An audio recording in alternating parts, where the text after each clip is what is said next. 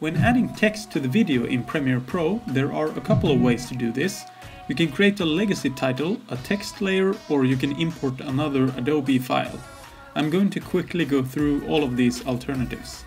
First, you can go to File, New, and click Legacy Title. From there you can create your text, and you can also choose from some of the styles that already exist. After you're done, you just close the window and your new layer will appear in your project folder. From there you can place it wherever you want in the timeline. This is the old way of doing it, and I would recommend to go with the next solution, which is going to Graphics, New Layer, and clicking Text. And a text layer will be added directly to the timeline, where your playhead is located at the moment. Make sure you have the timeline window or the program monitor selected when doing this, otherwise you won't be able to add text. To edit your text, just place the playhead on your text layer in the timeline so you can see it, and then select the text layer and click on the text.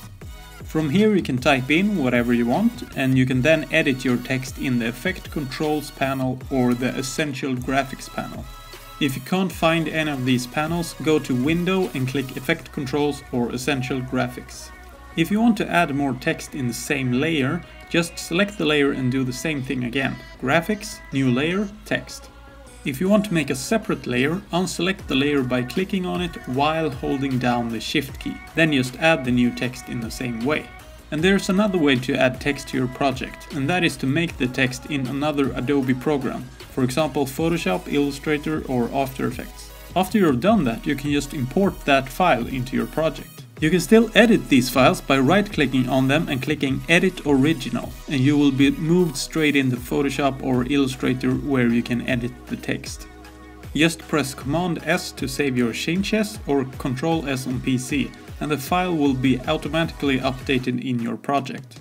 Thank you for watching, I hope this video helped you. Feel free to subscribe to my YouTube channel, hit the like button if you like this video, and leave a comment below if you have any questions, and I will answer it as soon as I can. Stay creative and keep learning.